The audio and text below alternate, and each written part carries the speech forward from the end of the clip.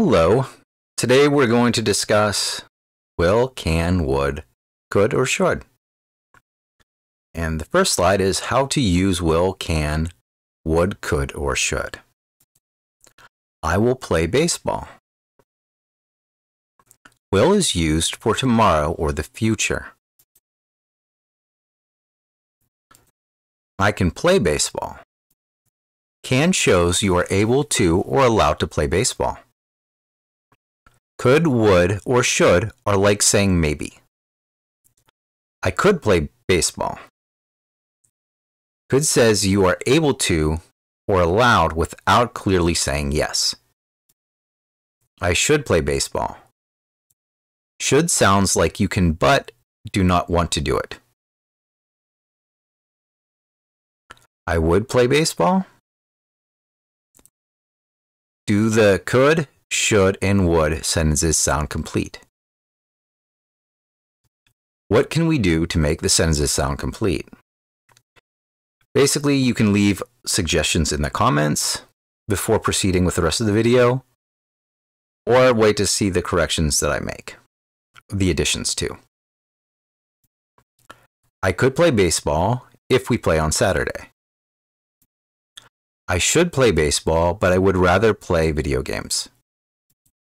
I would play baseball, but I would rather play football. I could eat some ice cream. If you buy a puppy, I would help take care of it. I should eat more vegetables.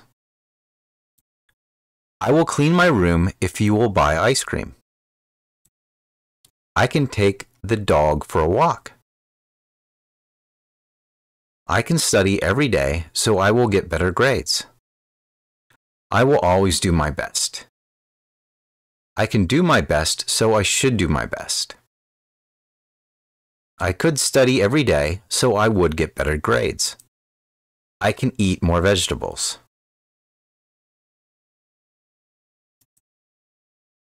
I will eat more vegetables.